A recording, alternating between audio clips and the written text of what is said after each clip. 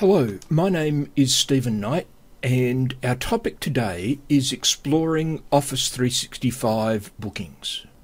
The Bookings app is a new feature that allows clients to make bookings for a service on an online calendar. They can pick the day from our available days, they can pick a service from a range of services, and if they have a preference, they can choose a particular staff member.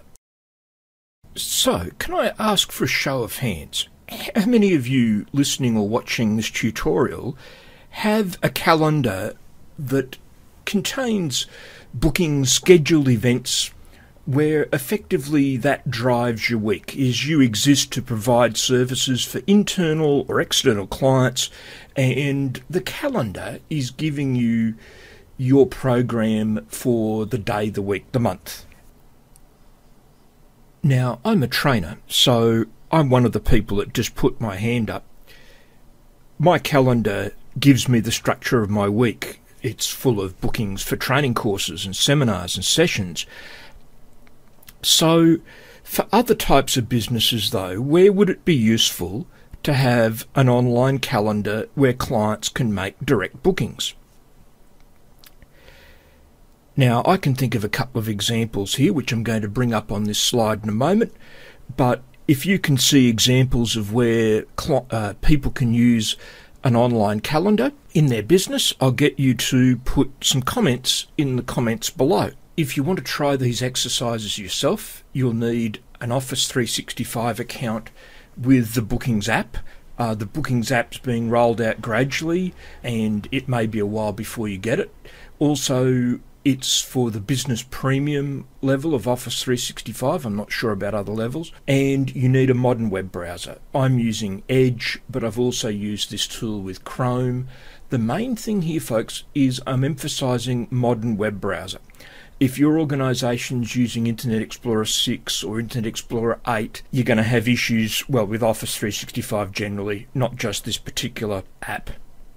So we're going to explore bookings in two stages. We're going to set up the calendar as the owner, and then we're going to make a booking as a client. So we'll see the process from both stages. When we make the booking as the client, we'll see emails and things that get generated as well. Going to the app launcher, and in the app launcher, I'm looking for the Bookings app. There it is. Now we're in the Bookings app, and we're about to set things up as the owner. A caution here is Office 365 evolves fairly rapidly, particularly when they launch a new feature. You'll see a lot of changes in the week or two or even the month or two after it's released as they get feedback from end users and adapt it.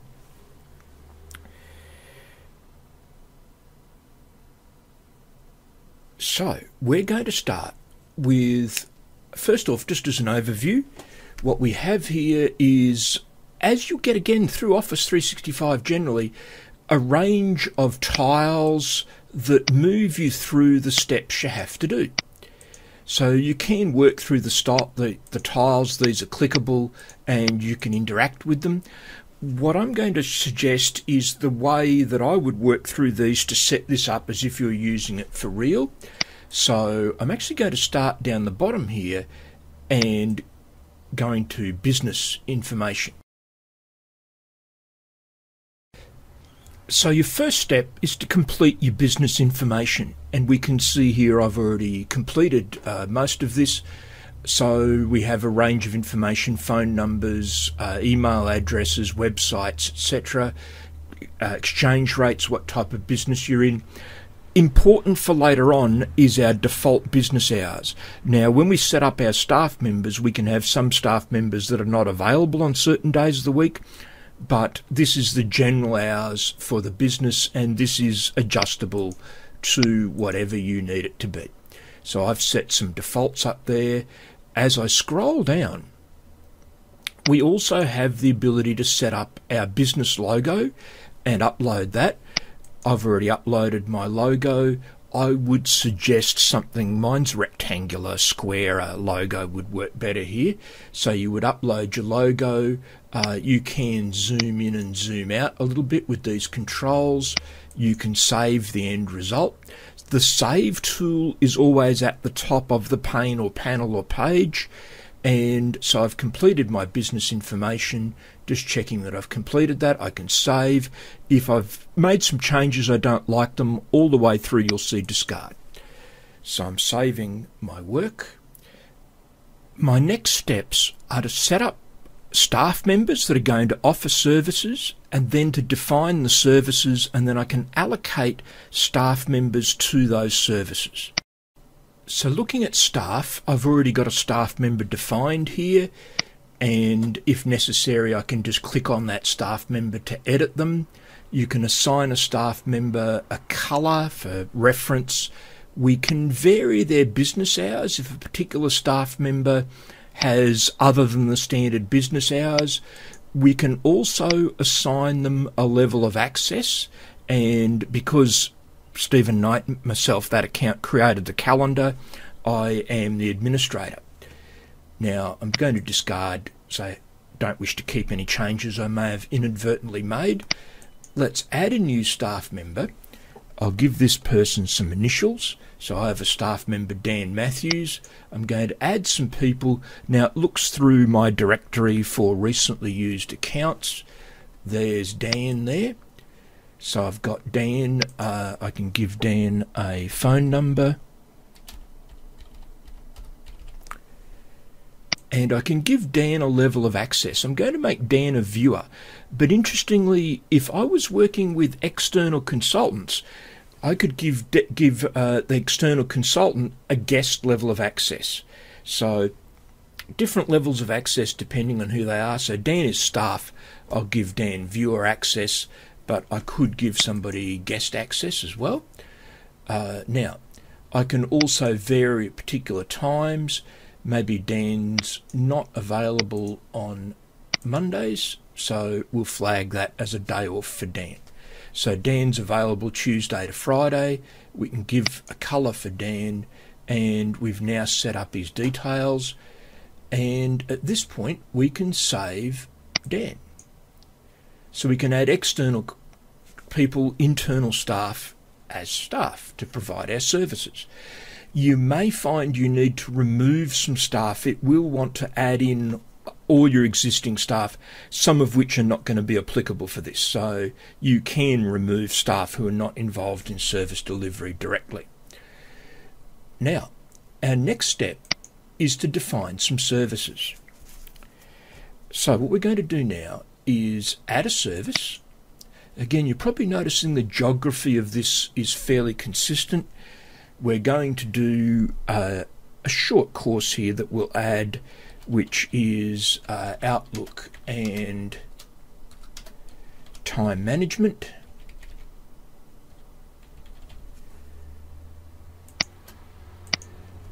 And the description of this is using Outlook as a time management tool. And in here would be brief points about the course outline, objectives, other information we might want to provide.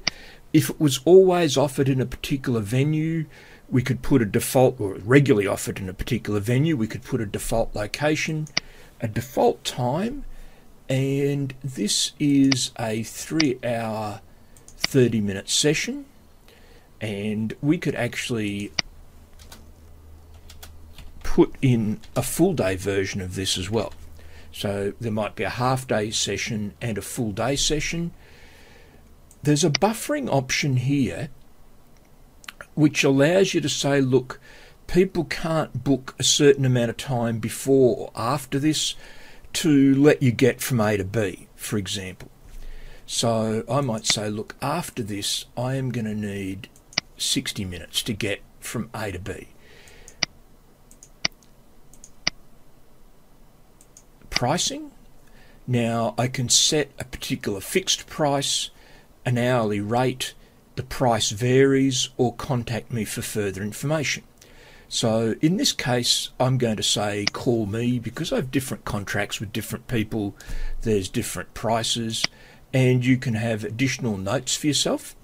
Now where this gets particularly clever is we can define a series of emails. Again, as we've seen throughout Office 365, the pencil is your editing tool. You can customize your message to suit the time interval when it's going to be sent out and to who. So I could have a similar message as well as the one going to the customer, going to the staff member,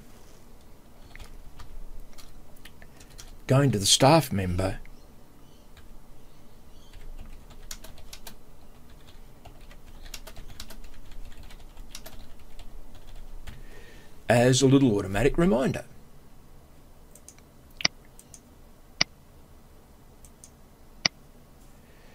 Okay, so we've set up some automatic messages that go out whenever this particular course is organised.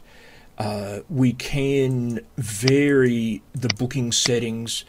Now, these come in a little bit further on in the booking page, so I'm just going to leave this as the default for the moment. Now, we can assign particular staff, and I'm going to say either myself or Dan can run this, and save it. So I've now moved up. Before we publish, what we should do is have a quick look at the calendar. What I would recommend is you load up the calendar with existing bookings and time off, because they will constrain, as we'll see when we do the client booking part of the process, they will constrain what times and dates clients can actually choose. So you need to make sure any bookings you get through other means get added into the calendar. So what we can see here is we can choose an event, and I'll go with our Outlook Time Management half day. I'm going to use an existing client here. So I've used Mary external in another booking, and so it remembers all of Mary's details. I can choose when we're going to start the course, which will be 9 o'clock because it's 3.5 hours. It takes me through to 3. And if there's any details, so that's at the customer address. Now, the first time you work with a customer, that information that you've entered will go into the customer record. And so I could put any additional information there. And I could say, look, I'm emailing the client separately about the setup for this. Don't use the automatic email confirmation. But when we do the process from the perspective of the client, we will see all the emails that actually get sent out. But maybe we've already separately confirmed it as part of the process of organising this, but it's been done offline. So if I click send, now it's reminded me. Now this is very nifty. It's reminded me I need to say who's going to do this job, and I'll say, look, we'll get Dan to do this job. But what that will also do is it puts it in Dan's Outlook calendar as well as being in the booking calendar. Very, very nice. Now I can confirm it. I haven't missed anything. We're good to go. Okay. So we've got multiple events there in the calendar. We're now ready to publish the calendar. Up to the booking page. So this is my last major step before I can actually make this calendar available. So I've gone to the booking page. I can say, look, let my time be booked in intervals of 15, 30, 60 minutes. So I'm going to go with 60 minutes because an hour is about a minimum booking for me. Lead time, where for lead time for bookings and cancellations, I might say 72 hours, and the maximum number of days in advance is, I might say, look, people can book 6 months in advance. I do want the business to get advised by an email. I do want to allow customers to choose a particular staff member, and I can choose a particular colour scheme for the calendar, and that I'd like to see a logo on the page. Having configured the available settings, I'm now going to save and publish. That's all that's involved. I've clicked on Save and Publish. I now I now need to get the word out there that this is actually available. So we have a link. Now you'll notice I've fuzzed my link because I don't want people actually using it just yet, but the link's available and you can email that out to people. So we have tools here. Let me just unpublish, we'll do this again. So I'm now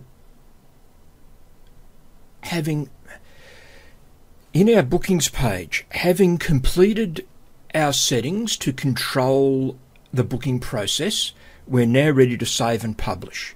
I'll click on Save and Publish.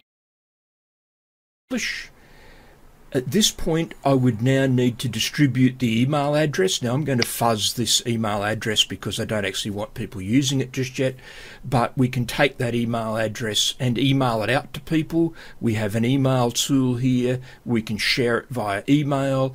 We can tweet it to our followers, and particularly, I think even more important, we can share this via Facebook. So we can make this page available via Facebook for other people to use, for our customers to use. Also, an interesting little way of distributing your content here, if you have an existing, for example, WordPress site or some other type of site, if I click Embed, I have the embed code to embed it as HTML or to embed it as an iframe in an existing page. So I can distribute the actual booking page by a range of different means. Now, in session 2, we're going to experience the process as a customer and actually book a course and see what actual emails and other activity happens. The process of setting up bookings, just to recap, is to create our business information, to add some staff, to record the services that those staff will deliver, and then you can allocate that to staff. You may wish to allocate prices as part of that, to put any pre-existing events in the calendar, including time off, and to then complete the booking page settings, publish, and then distribute the link or embed the code by various different means, Facebook or an iframe or some HTML.